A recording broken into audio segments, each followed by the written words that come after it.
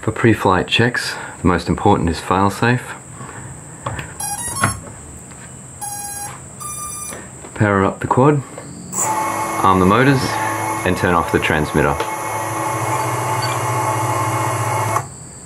The settings I use are for the quad to wait for 1 second to regain reception, and if not, it'll self-stabilize to stop any momentum and then drop after another second. The next step is the proper response of the motors.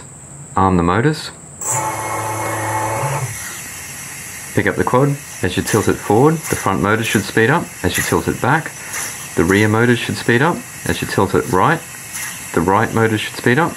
As you tilt it left, the left motor should speed up. Same with yawing. The next is RC control. Arm the quad. As you pitch forward, the rear motors both should speed up. As you pitch back, front motors should speed up. As you pitch left, right motors should speed up. As you pitch right, left motors should speed up. As you yaw right, counterclockwise motors should speed up. As you yaw left, the clockwise motors should speed up. Only after passing all of those tests, put props on the quad.